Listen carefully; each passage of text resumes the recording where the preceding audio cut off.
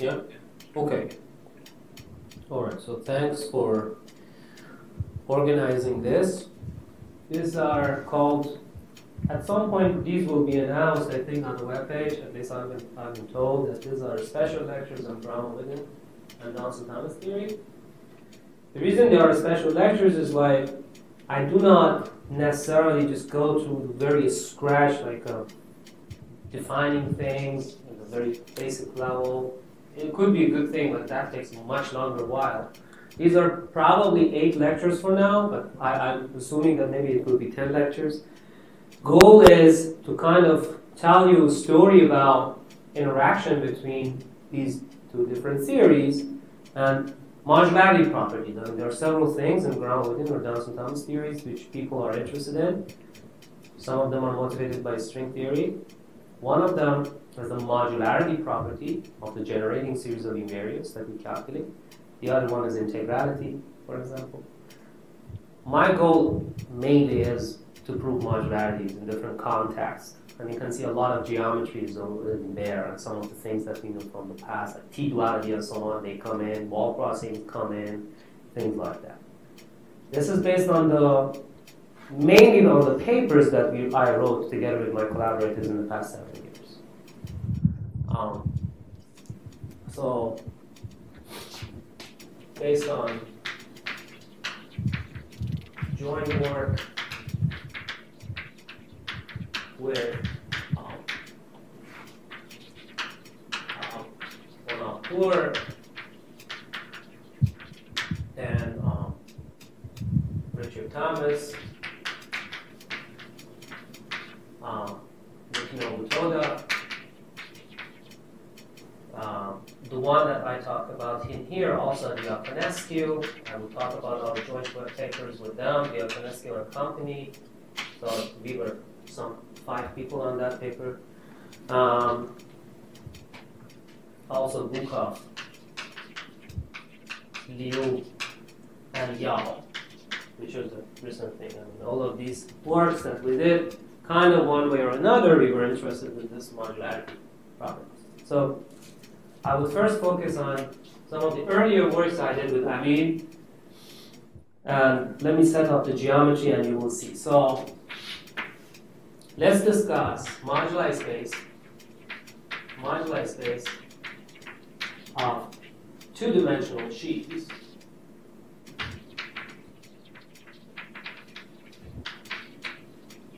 And I would like to rigorously define what these are. So here's my geometry. Let X be a non-singular. This is a non-singular projective threefold over complex numbers with a fixed polarization.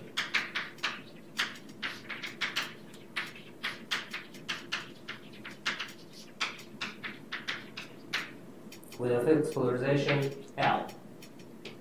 Now for a non-zero effective divisor class, let's call that F, where F is a divisor.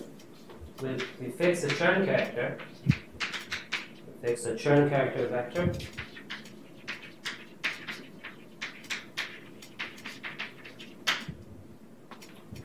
So I will be calling this from now on Chern star. Define it as 0, R times F, gamma, and some Chern 3.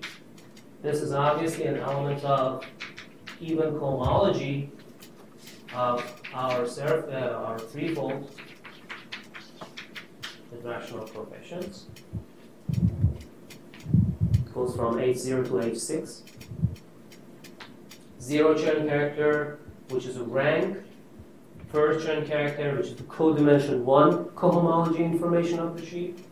Second Chern character is the kind of curve classes, if there are any. Codimension 2, basically. Codimension 3 gives a number of points, Euler characteristic, for example. Okay, so with R, so the condition is that with R bigger than 0, now if F is a constant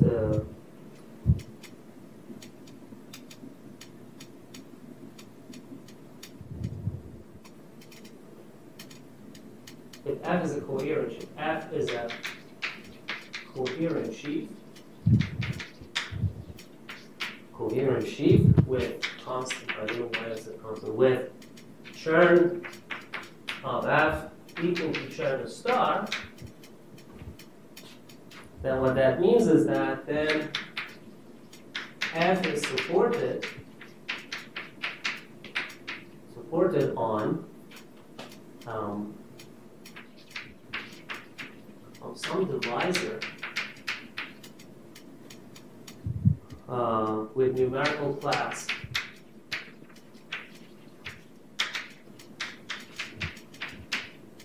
R prime times this element of Picard. So this is effective divisor class with where R prime dividing R. So for example, if you have something of Chern character 4 times class of a hyperplane section of the threefold, it could be a sheaf of rank 2 on 2 times that class on a surface of degree 2. Or it could be a rank 1 sheaf on 4 times that class, right? So it could have different possibilities. This thing could be supported on something with the class R prime times F as long as R prime divides R. We always assume that Gieseker L semi-stable sheaf with churn of F equal to churn of star is stable. So semi-stability for us will be always the stability.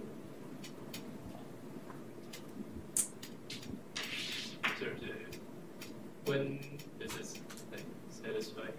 For example, depends. Like you can calculate slope of the function over its support, for example. You can look at so for this function over its support, you can take the first chain character times some hyperplane class over its support divided by its rank over its support, and that's the slope. And if these two numbers are co-prime, for example, that's one condition. It's exactly like a stability condition for the threefold, right? And yeah. If your sheaf is rank 1, for example, over its support, that's one condition. These are just ideal sheaves. They're going to be stable anyway. So you said co-prime condition? Yeah. In the talk I gave before about nested Hilbert system, remember I defined some notion of stability. I had a surface and I had a sheaf which was supported on that surface also. I defined a notion of a stability condition which was churn character of the sheaf over its own support. So we had a sheaf on the threefold, but we were pushing it forward onto surface. Then we were looking at its first churn character. That was some curve class, and we had some hyperplane class on that surface. We look at the product of those two, divide by the rank of the sheaf. That was the stability condition that we defined. And then we made a thing that if the greatest common divisor, basically, if the two numbers are co-prime, then that sheaf will be stable rather than similar situation here. So let's now consider ML, X, and CH star. I wanted to define it as moduli space of Gieseker stable sheaves with churn equal to churn star.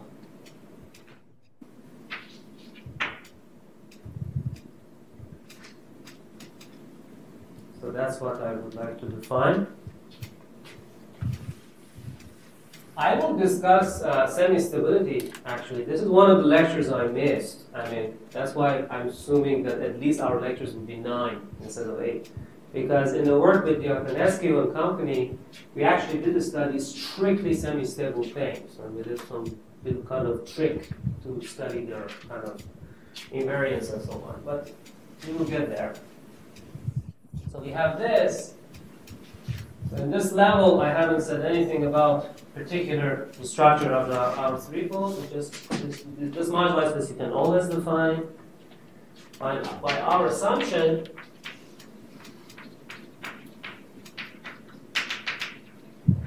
M is projective. Geometric points of M. Geometric points correspond to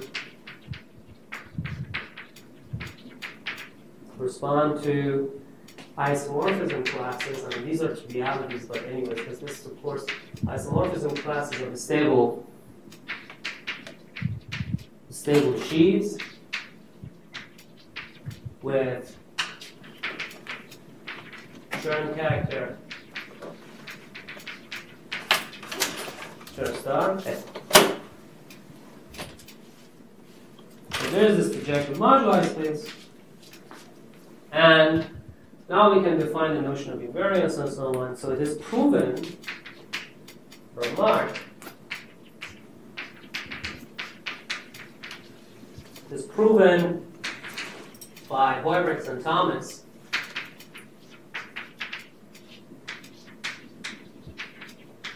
They have some beautiful paper which has deformation obstruction theories, Atiyah class, and things like that. In the title, by whereXis and Thomas, it is proven that if the third relative extension of f, trace-free part of it, is equal to 0 for every point f inside our moduli space, then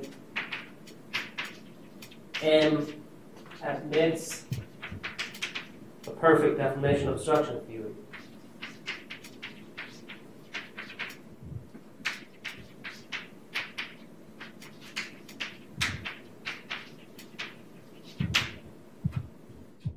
This is kind of very important, actually. This is a little bit weaker than what you would expect. You could have X3 and the trace-free part you want to vanish. And I have not talked about, for example, did I say anything? No, I haven't talked about X being a Calabi-Yau 3, right? That's why this is kind of a very interesting thing, actually. So we don't have C-duality yet. But if you have this condition, still your moduli space has a perfect deformation obstruction. It's interesting. Okay.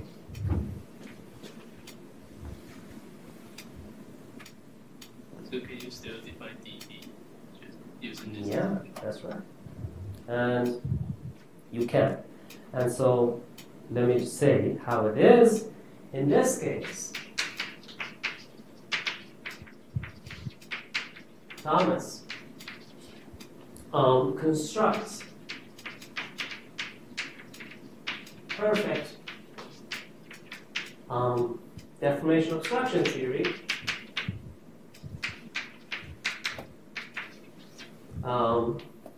E dot, which is really meant to, together with a map to truncated cotangent complex of the moduli space, such that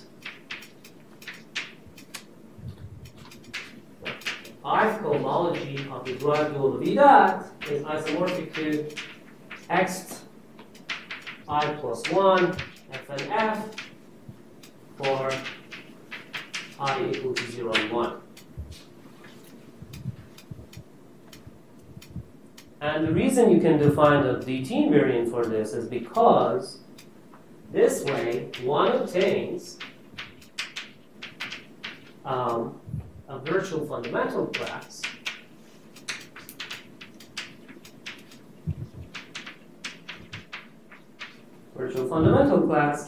M virtual, which really is induced by the choice of obstruction theory. So if you change the obstruction theory, the virtual class changes. So really this is M comma E dot. That is trying to emphasize the dependence of the virtual class on the obstruction theory from now on.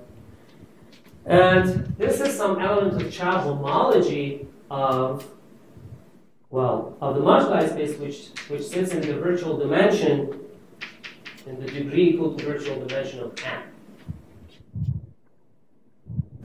Well, you know, if you don't have S-duality, for example, if you don't have self-symmetry of this obstruction theory, this could be some higher dimensional class. Sits inside positive degree. Then how can you define DT invariance? Then you need to integrate appropriate homology classes against them. And we saw this thing in the talk I gave about nested Hilbert. Those are the Donaldson-Thomas type invariants they were calculating. Okay, so this is that.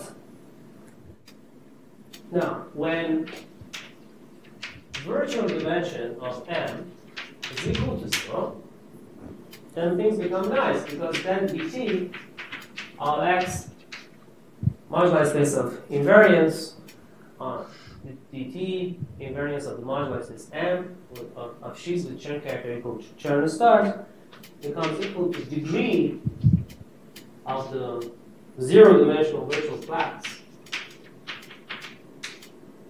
which is an integer.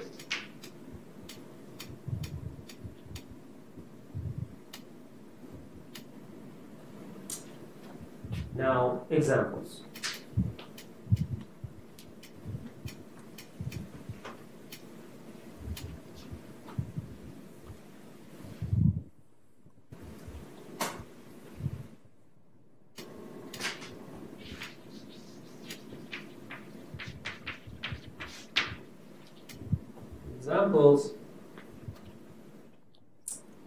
So, one obvious example, I'm trying to cook up situations where the virtual dimension does become 0. One is the obvious one. So one when x is a Calabi of 3. Then obstruction theory is symmetric. Then virtual dimension is 0. And we get what we want. And in fact, in here, by Barron's result, it's worth pointing out, dt of x with Chern star is the weighted Euler characteristic of the moduli space, where this function M is the Barron's constructible function.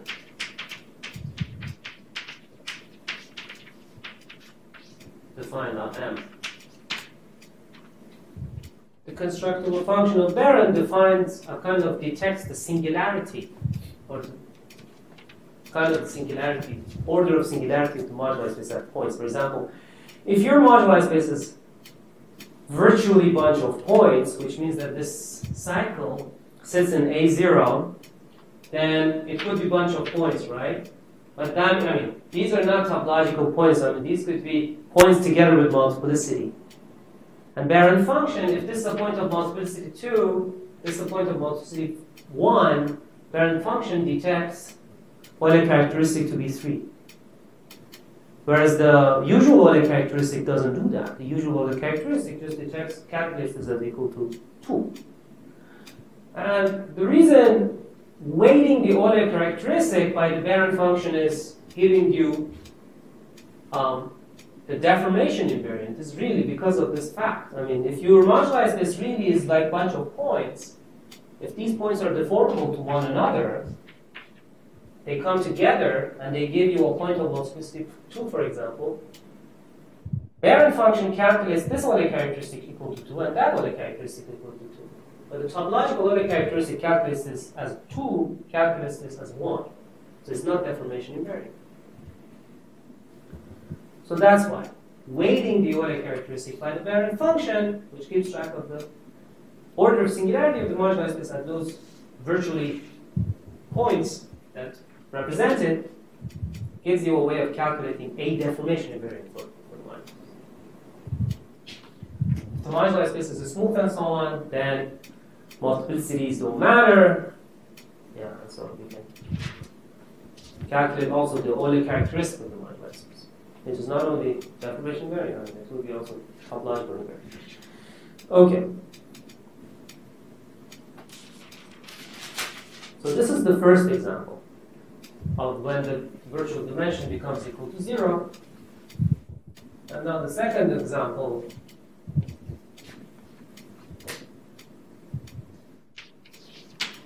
is the following. When non-singular projective threefold X admits surjective morphism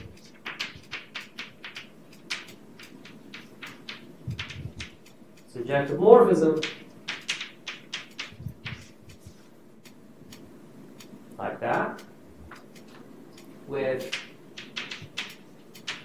irreducible fibers onto a non-singular projective genus G curve, let's call it C, such that the following conditions are satisfied. First of all, canonical of X is pulled back from the base for some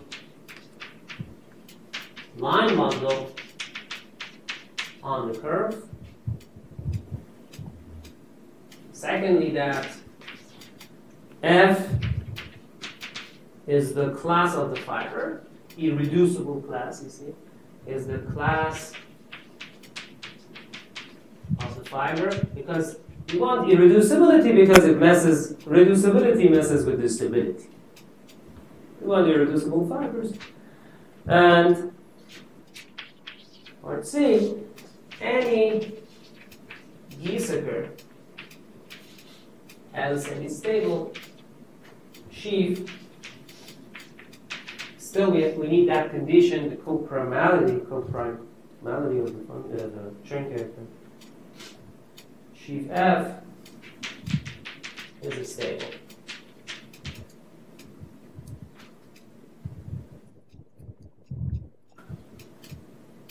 What is F again? Ah, good. Sorry, because here, this I meant I have used F twice. F's are sheaves also. This was originally the class of the effective divisor class that I pick inside my variety. And the reason that this happens is also S-duality, really. I mean, if you look at xi, f comma f, eventually this is the same as xn minus I, f tensor with canonical of x, dual. And if I pick the class of the support of f from the fiber, and I tell you that the canonical of x comes from the base, then this thing is isomorphic to f. So their dimensions match. So you don't need Calabi-Yau condition. Yet you have symmetry. And the virtual dimension becomes equal to 0. This is the dimension of x1 minus x2.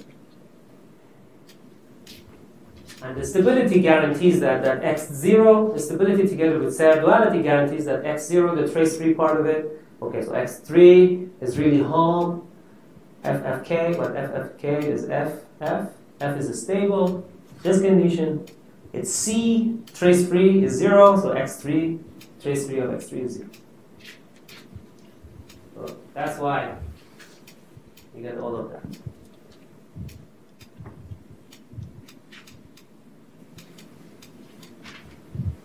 So these are the two examples where the moduli space kind of behaves as a bunch of points, virtually.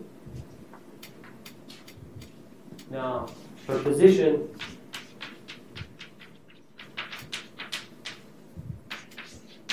one, let pi from x to c, we would like to focus on this particular example in this analysis. I start, the way I'm cooking them, and if you eventually see the list of these lectures, I don't know where they appear actually, they haven't yet appeared, I think. Eventually when you see it, you will see that we will do a couple of lectures on K3 fibrations actually. I mean, these are surface fibrations. The first two lectures on the smooth surface fibrations. Then I move to singular surface fibrations, nodal ones. Find that many of the fibers are nodal. Yeah, can you give an example of this? This? Yeah. Yes, of course. I mean, you can pick left chest pencil of cortex, for example. Let's say I need to cook it up. So if I have P3 times P1, then I can pick a divisor in here of type 4, 2.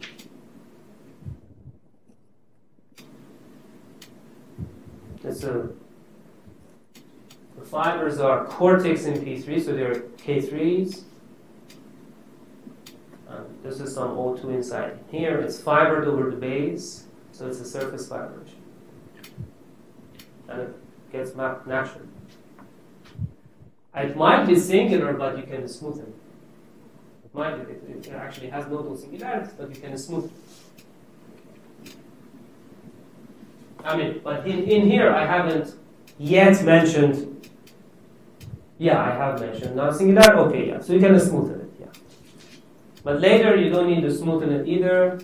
I mean, at least for sheets of dimension 2, their support is complex 2-dimensional, we don't need, I mean, we need to smoothen things eventually, but I mean, for sheaves of dimension 1, things which are they look like stable pair invariants and things like that, the situation becomes much harder, which is our work with Yokino Toda.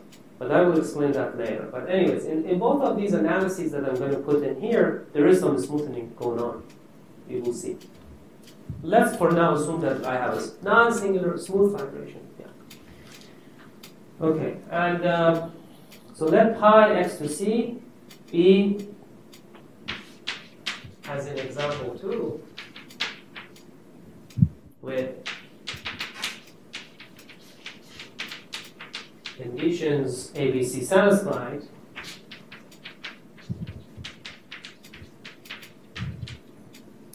then for every geometric point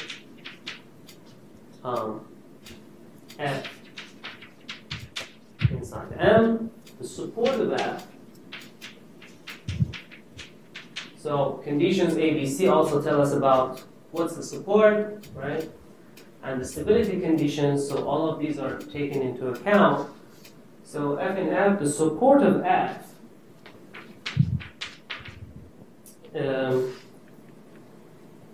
is reduced and connected.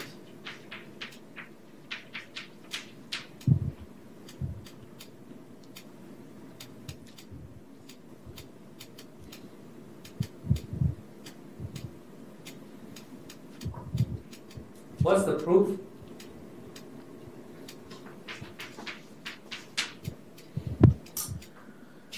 is that the support of F is connected since F is a stable.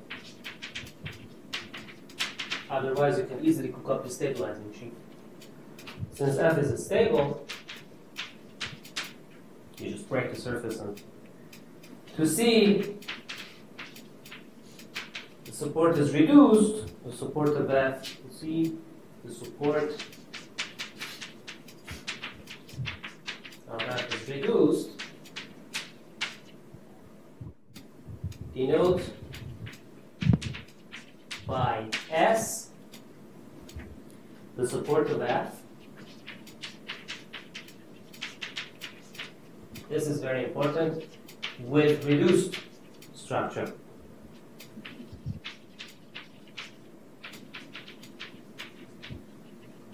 Suppose you want to say, suppose it's not reduced, let's call the reduced part of it S, and I show you that the support of F is S.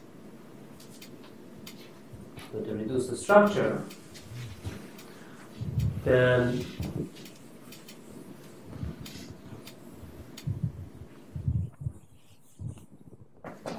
what happens? And let I, the ideal sheaf of this reduced surface inside a threefold,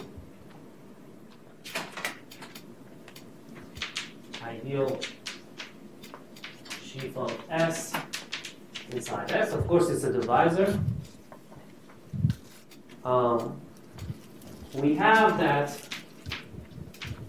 Chern character of I restricted to S is equal to 1. Is an ideal sheaf of that surface. You restrict it to surface. So, since F is supported on S,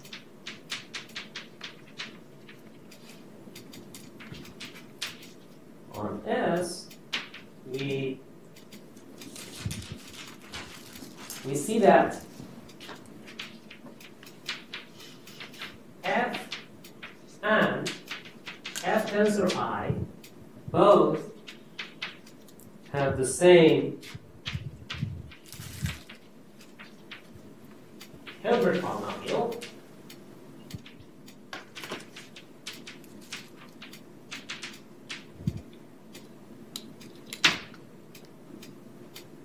Now we can do a nice game. Now consider the canonical short exact sequence defining the surface inside our ambient variety X. That's the canonical short exact sequence. And we can tensor this thing with F. Of course, tensoring is right exact, but not left exact. So what do we get? We get F restricted to S this way. So after that, we get F restricted to S. We get F, and we get F tensor I.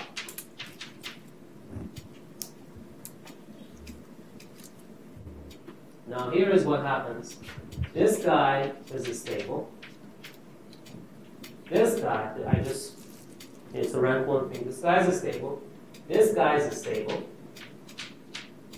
Actually, Hilbert polynomial of F tensor I is equal to the Hilbert polynomial of F. Now you have a morphism between two stable sheets with the same Hilbert polynomial. What happens? Either this map is an isomorphism, or it is zero. If this map is isomorphism, so if G is an iso, then that means that this map is equal to 0. Okay, the image of this map is 0. 0 goes to 0. Then F restricted to S is 0. And that cannot be. F is non-trivial sheaf on S. So it cannot be. So then that means that this map is 0. Then G is a 0 map. Which means that the map from F to F restricted to its reduced support is an iso. Then this is an iso. isomorphism, which really means that F is support of F is it's reduced support. So then support of F is reduced and it's equal to S. Okay, so that's a little nice lemma.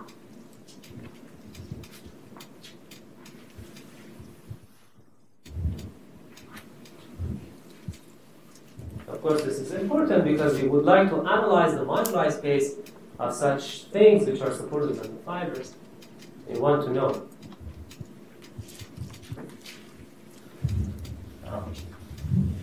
Okay.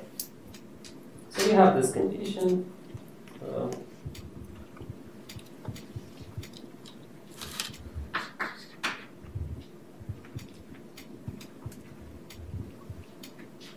Now, proposition, as I said in the title of this course, I have written, it's not appeared, but you will see, this kind of, I'm intentionally trying to keep the pace very slow. So it's like theorem proof style. Okay, so we are not in rush or anything. I try to, probably people completely understand what I'm talking about, and maybe later actually you help me to solve some of my questions. Okay. So proposition 2, M admits perfect deformation obstruction theory with a virtual measure equal to 0. So by lemma that I just proved, by lemma 1, and condition B in example 2, for any F inside the moduli space, we have that, this is what I proved before, right? We have that x3 of F comma F is the same as F tensor K of X, which is the same as FF, and by stability to C. So x3 F trace 3 is vanishing, and then virtual dimension of M also, and virtual dimension of M also is equal to 0. I really needed to say this thing after proof of this lemma, because we didn't know about the support of F. But anyways.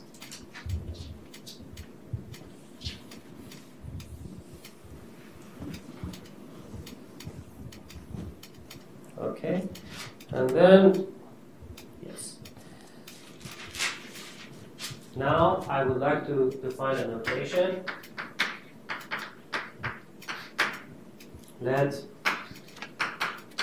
us define a map x times m to m as the map P, and also a map from m to the base curve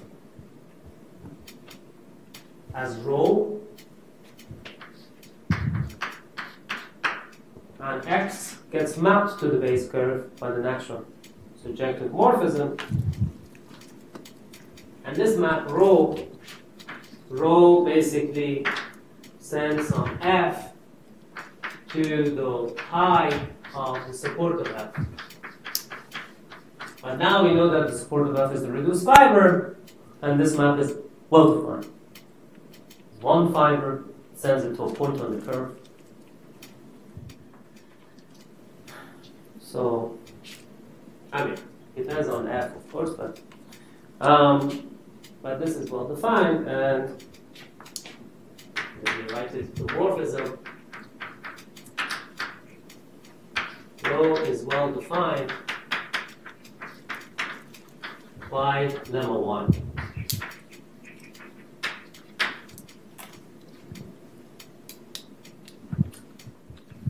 now the universal sheaf F tilde is the push forward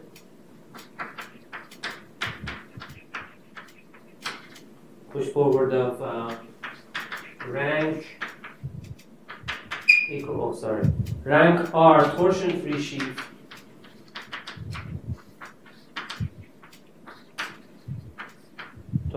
sheaf supported on codimension 1 closed subscheme.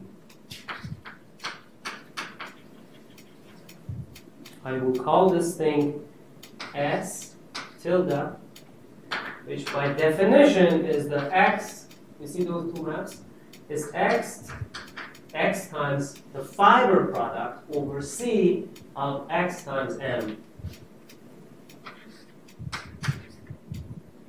And it naturally gets mapped to, as an inclusion, it gets mapped to non-fiber product of X and M, just the usual product of X and M. Right? For every point of M, this map gives us a sheaf, which is supported on the fiber of X on that point, because this is rho. Fiber of X over C is the surfaces. The fiber of M over C is the sheaves supported on, basically, eventually on those surfaces. So there is this closed subscheme on which there is a universal sheaf, G tilde if you like. And your universal sheaf on the moduli space is somehow pushed forward of this sheaf supported on this closed subscheme inside the ambient thing, because universal sheaf exists in here. But it's a torsion universal sheaf. Fiber-wise is supported on surfaces. So it's the push forward of something on this closed subscheme from here, the fiber product, to here, the usual product.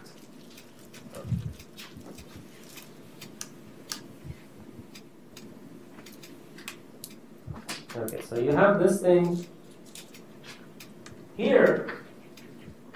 S tilde is the pullback. Back of diagonal. Diagonal inside C times C. And hence, we can actually show that the conormal bundle of S tilde is isomorphic to I upper star of P upper star of rho upper star of canonical of the curve. Rho upper star of the canonical of the curve lives in here. P upper star takes it to here. And then I upper star takes it to the scheme. And this is just a realization of the fact that what happens for the canonical bundle. You see, you have some specific geometry where the canonical of X comes from the base.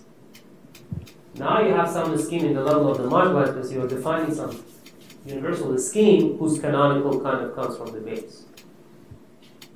And this is what it is. This is very important in our analysis.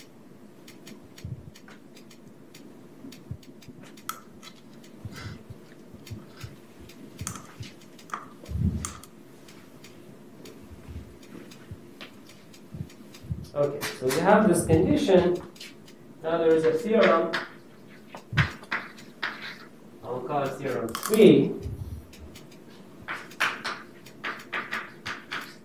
The perfect deformation obstruction theory, the perfect, let's just call it obstruction theory over M in proposition 2 is given by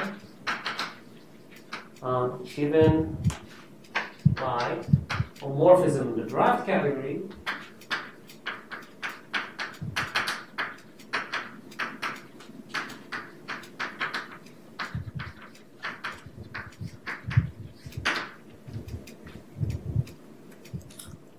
What is it? So E dot is defined by a certain truncation in level 1, 2 of RP lower star of R over X cross N of our universal sheaves, which now we know what kind of sheaves they are. These are universal torsion sheaves, dual, shifted by -1, and it gets naturally mapped to truncated cotangent complex of our modular space.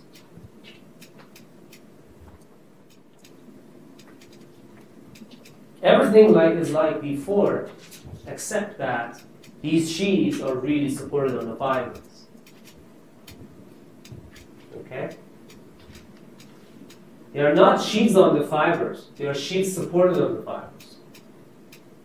If they were just sheaves on the fiber, then our moduli space just specializes to the moduli space of such sheaves on the fiber, and that's it. OS modules. It's not that. It's the sheaves which are set theoretically supported on reduced surfaces given by the irreducible fibers of this fibration, but they can have thickenings outside of the fiber. So their deformation theory tries to detect behavior of the sheath as an OS module on the fiber, how it deforms on the fiber, together with how the fiber moves infinitesimally inside the threefold. Okay? And the corresponding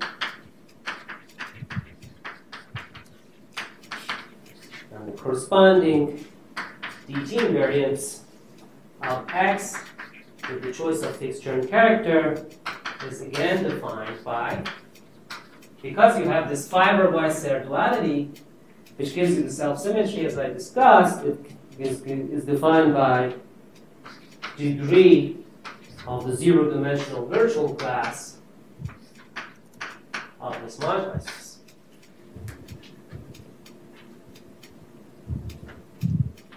Fiber-wise duality tells you that we have self-symmetry. And it's the upshot. Sorry, can you explain what you wrote about the universal sheaf? Why is such a push forward thing? I will show you one more time what this means. I need to show you again. Well, I mean, these are torsion sheaves. Okay? Think about. I mean, the fact. What did we prove? We proved that sheaf is supported on the S, but this is a sheaf of OX modules. So this is purely coming from the surface. So it's some push forward of some sheaf on the surface, right? The ambient. And this is just trying to tell you the analog of that in the family version of that thing, basically.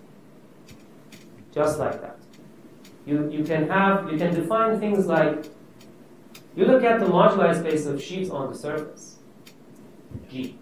So those are defined over S times M of the surface. S is embedded inside X, and it gets mapped inside X times M. Now, if you pull that back, that the scheme over there, you will get this universal subscheme, basically. Why is it torsion free? It's not torsion free. It's torsion free on its support. Yeah, it's not torsion free, but it's torsion free on its support. Yeah. And its rank is, we know what its rank is, rank R on its own support. Yeah. It's actually torsion with regards to the ambient X.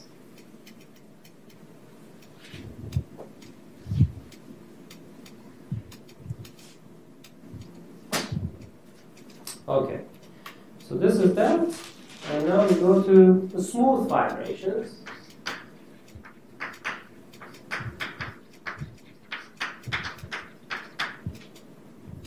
In these, okay, so we now assume that pi X to C is a smooth. Every fiber is a smooth, and the total space is smooth. And conditions A, B, C are satisfied.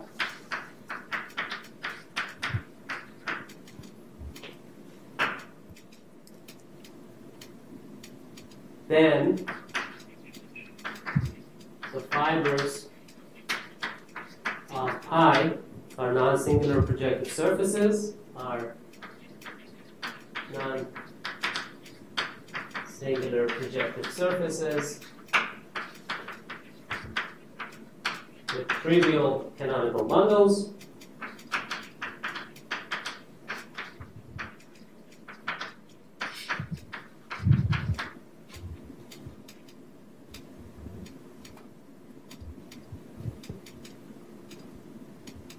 If you have a divisor, its canonical bundle can be captured by its normal bundle. If you have some subvariety in general, look at the normal bundle of this thing, top wedge product of this thing, tensor to the canonical, gives you the canonical of that thing. These are divisors, so you're looking at the first wedge product. So it's just a normal bundle times the canonical. And the canonical is coming from the base. The normal bundle is supported on the surface, but the canonical of the variety comes from the base. So their tensor product is just 4. So these are, they have trivial canonical bundles. And so if you have that, then definition number 4, we would like to look at this moduli space, and it has connected components, and we would like to give names to them. We call a connected component MC. C stands for connected of M, a type 1 component. Type 1 component if rho of that connected component is all of C. Here's a component, and if the rho is all of C, it's a connected component. And otherwise,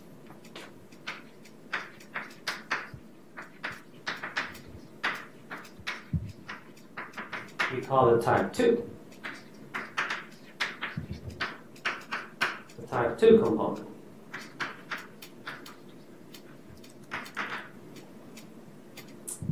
A type 2 component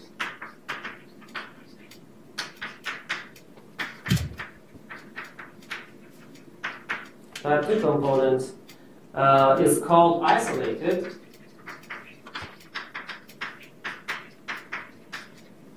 if it is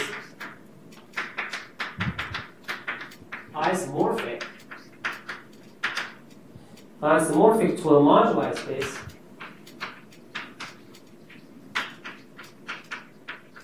moduli space of torsion-free sheaves on a non-singular fiber of pi. Torsion-free sheaves on a non-singular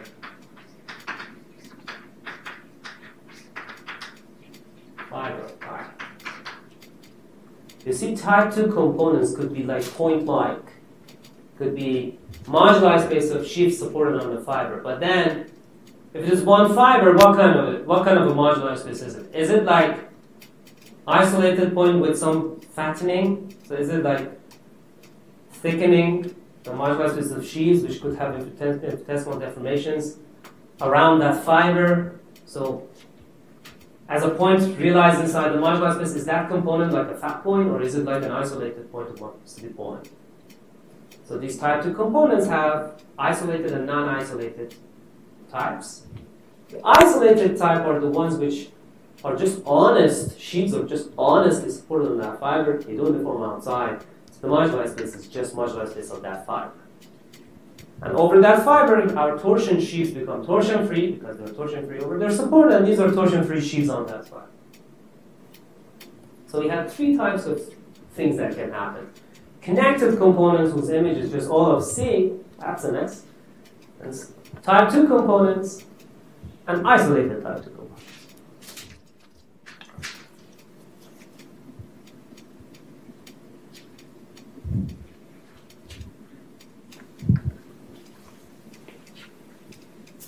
So we have that, and we denote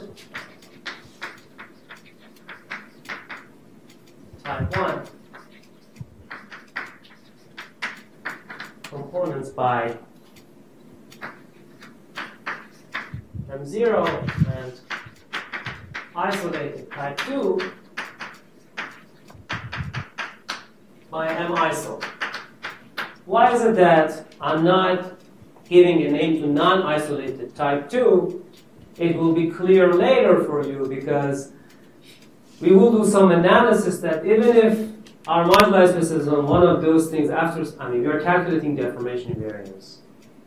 And eventually the deformation invariance tells us that those guys can be also captured from these.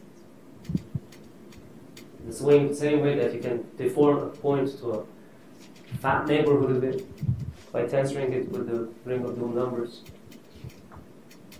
It's deformation argument. Okay, so now remark Mukai proves that the moduli space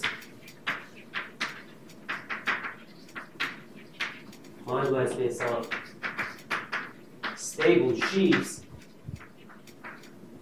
on a non-singular projective surface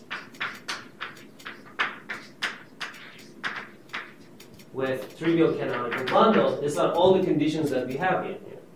Yeah, trivial canonical bundle because of the geometry of the threefold. These are non-singular, they are projective because the way we constructed it, surface with trivial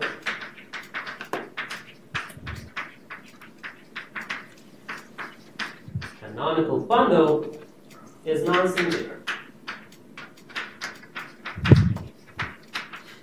This is amazing. So this immediately implies that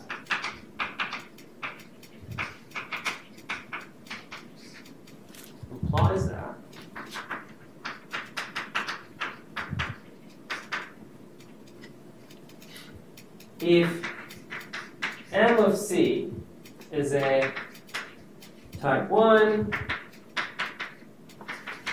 or an isolated type 2 component of M, then MC is a smooth.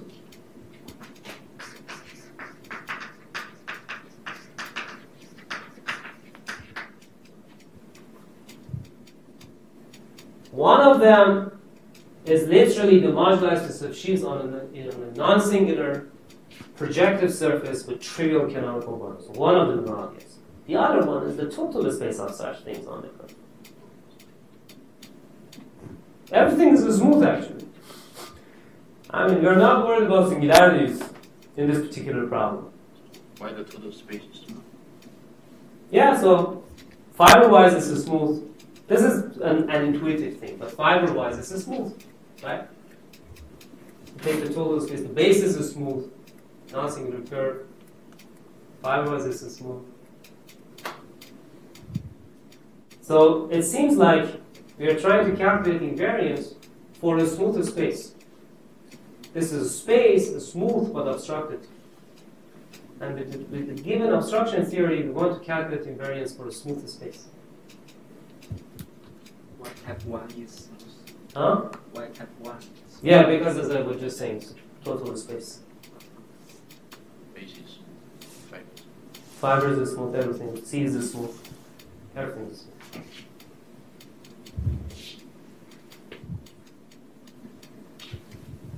Okay, so we're doing this, and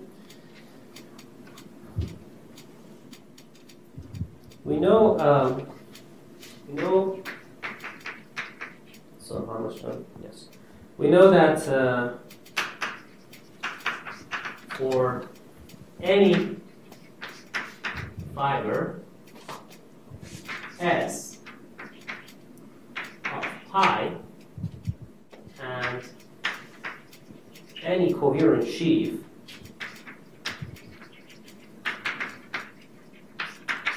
G.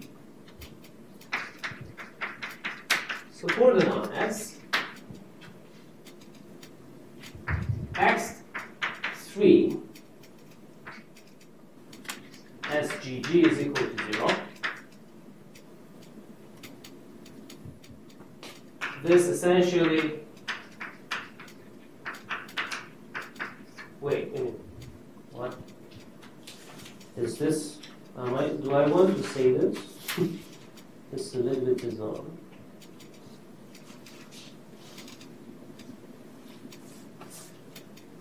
Or maybe it's fine.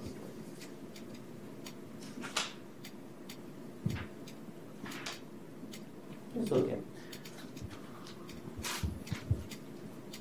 This essentially implies that a type 1 component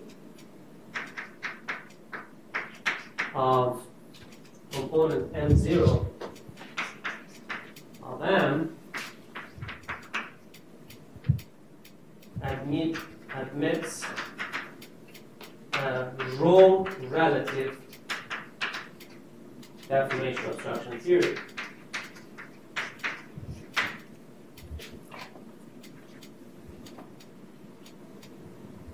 Let me show you what I'm trying to say.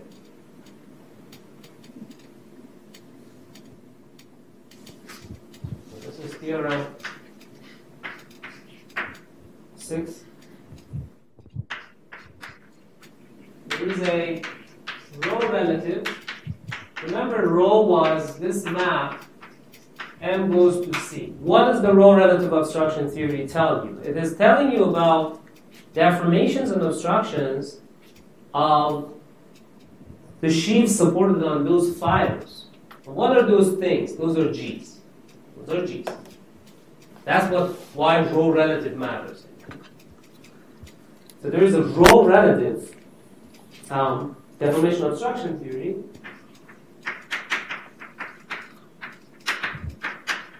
Obstruction theory over a type 1 component M0 given by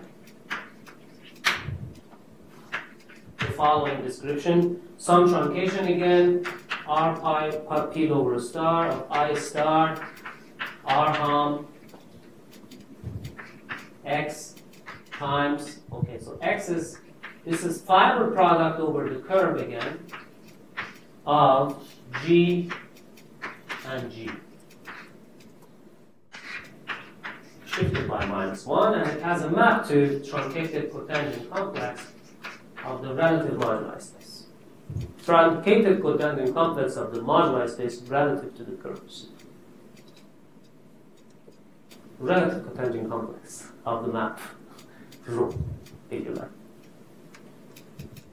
Okay, so this is what I meant. If I look at extensions of G and I say that's equal to 0, the way I want to think about is that, as you can see, you see, this thing is essentially some moduli space of S times M, surface times M.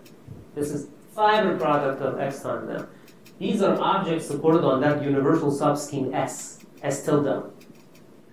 So R hom makes sense over there, but that universal subscheme is embedded inside the product of X times M. So I need to push it forward. Then when I'm living over X times M, I can push down all the way to M. I push down to M, of course, but then to get a map, I get a map to this thing. And you would say, what does this space even mean? I mean, this cotangent complex is always also is some object of derived category of M. It comes from the cone of two complexes inside M. So this is not a space. This doesn't have any meaning. This is just a cone of two cotangent complexes as objects in the derived category of M, and this thing gets mapped to it. That's the story. So everything in here lives on M, derived category of M. So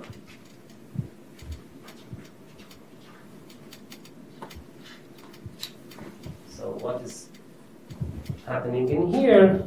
So Now proposition. This proposition clarifies my comment over there. Proposition 7. The row relative obstruction theory in theorem 6 over a type 1 component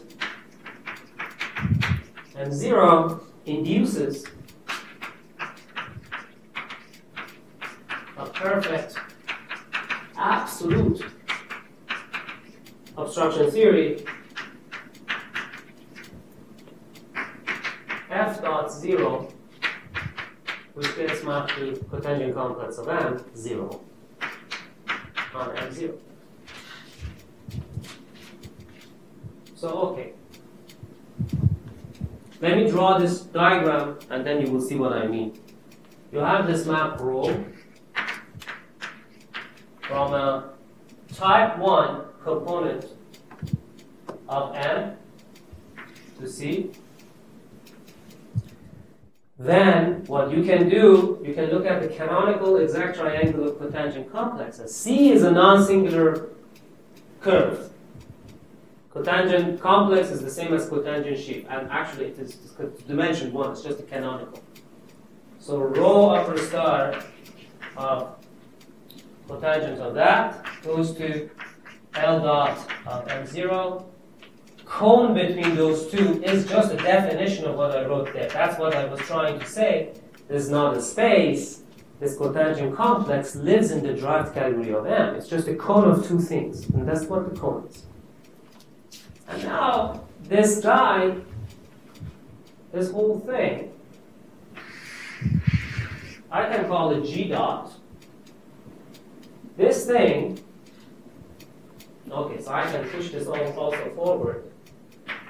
Not go forward, I mean I can continue the triangle. And I need to shift by 1. That thing lives in here.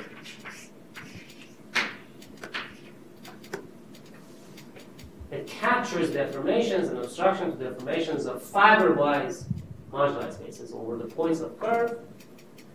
And, well, it gets naturally mapped in here because since it gets mapped in here and it gets mapped in here, I can compose.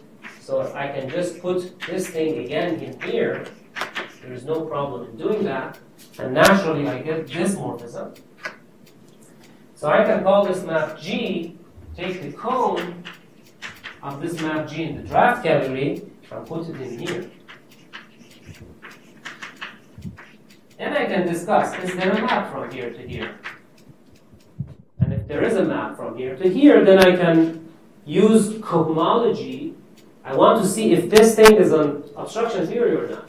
It needs to induce isomorphism in these levels, and it needs to induce surjections in the H-1 level. To do that, I look at long exact cohomology of the two rows and use 5 lemma to show what happens in H0 level and what happens in H-1, the usual stuff, right? And this gives us the absolute obstruction theory F dot 0. So looking at long exact sequence of cohomologies,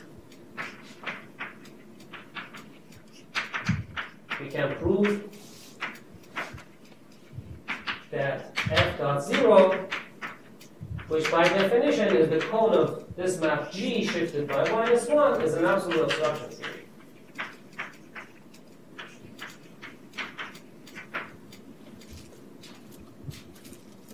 Why is it that we do this thing after all? You see, your sheaves are inside the threefold, but really honestly they are on the surface. But I would like to study them inside the threefold, so I need to first look at the deformational obstruction theory of those things fiber-wise, and somehow push them forward on the threefold. So what did I do to do that? I constructed fiber-wise obstruction theory. Out of that, I constructed an absolute theory. Now, this absolute theory is the theory of push forward of these things on inside the threefold. So realization of these torsion-free sheaves as torsion modules inside the threefold. That's what it captures. this thing. Okay. So what is the story then? Now with this, now we have, so far, we have two absolute obstruction series.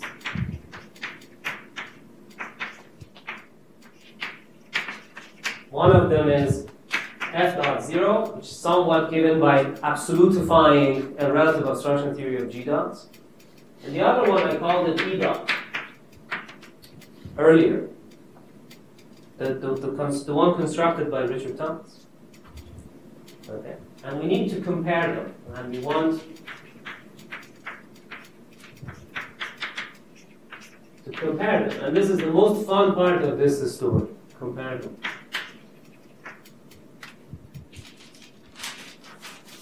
Okay.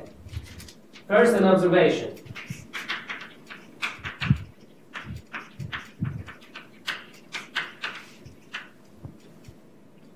Imagine that you have some surface, one of these fibers naturally gets embedded inside the threefold, like that. And imagine that you have one of these torsion-free sheaves, G, on S as an OS module. And we know that our sheaf F inside the threefold, by the lemma that we just proved, is isomorphic to push forward of this sheaf G. Can you relate deformations of F inside the threefold and deformations of G as an OS module? That's the story. If you want to relate them, you need to look at them both inside the threefold. That's why we're looking at both of them inside the threefold. And so, how do you see this point-wise, at least, in this very simple picture? Well, very simple fact. You can push forward G and then pull it back. Pulling it back has to do with tensoring with the structure sheaf of the surface, but because the surface is a divisor, it's not a line bundle, it's not a left exact thing, right? So you can look at the exact sequence of the surface, tensor it, you will have higher torques. So here in this context, left drive pullback is the only thing that makes sense. It's not the usual pullback. It's left drive pullback, canonical, because you have higher homologies and higher torques. So what do you get? You get back your sheaf G. But you also get something else, which is G twisted by minus S shifted by 1. And this kind of understands the way your G supported on S was realized inside the surface. So you get back sheaf G tensored with its co-normal bundle of S inside X. That's what it is. If you didn't understand this statement, I will now show you and you will understand it better. Now let's apply on G to this thing. R G to this exact triangle. Let's see what happens. You will get some R GG. This is in the derived category of S, because these two are both modules on S. Then you will get R pullback of the push forward of G and G, again inside D of S. And you will get R G minus S, G, well, shift would be 1 in here, but this is a covariant coordinate, so so it will become minus 1 when it comes out. What I can do is, I can now use the left adjointness of drive pullback and drive push forward, but because this is an inclusion map, drive push forward is the same as the push forward. So what happens is that this R is realized that I lower star of some R that lives on the ambient space. Well, I don't need to put it anymore actually in here. Dx of I over star of G, and this thing moves over I over star of G. And this is as it is, and this is, well, this is important, right? To make sense of what's happening in here, now that I use this duality between the two, everything is supposed to live in the derived category of X. So really what's happening is that I over a star of R hom GG is now some object in the derived category of X, gets mapped to here, and then I over star of this guy, R hom that. And now you use the fact that by definition, this is your F, the torsion module. So this is exactly equal to R hom into D of X of F comma F. And R hom of G of G, I push lower, I lower star, and then I lower star R hom G. Let's move this over here. G has shifted by S positively, shifted by -1. Twisted by S positively, shifted by -1.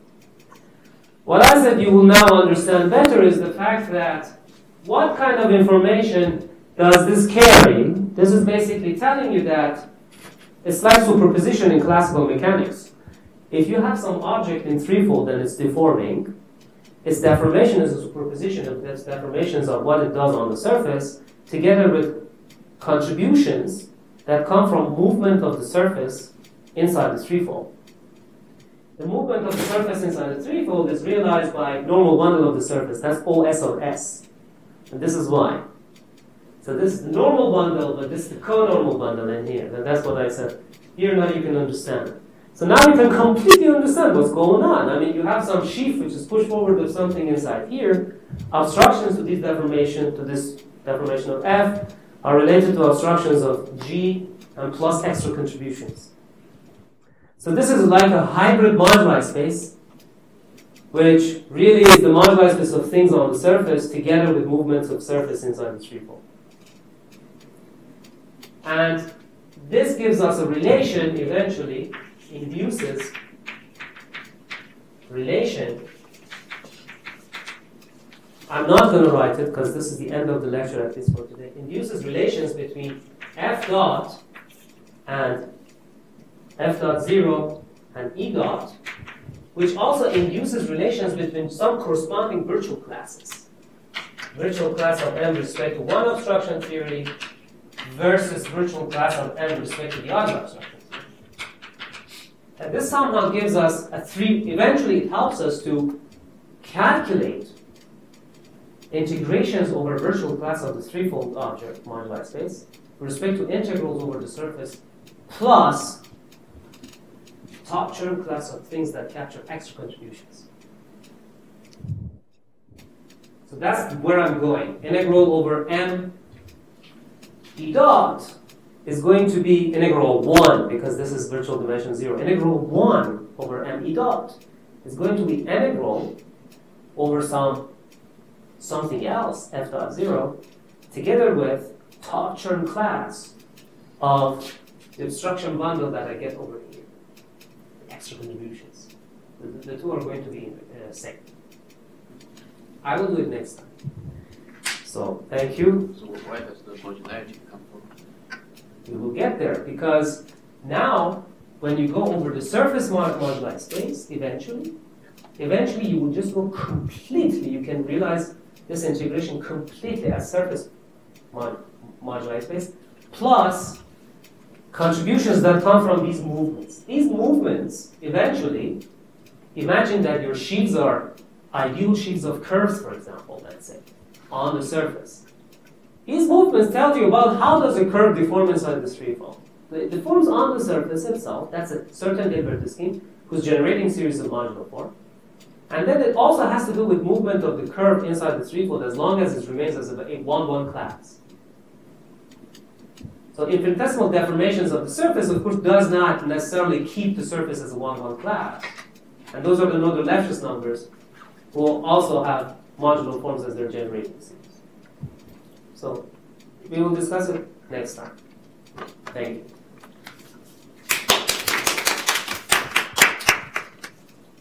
And let me just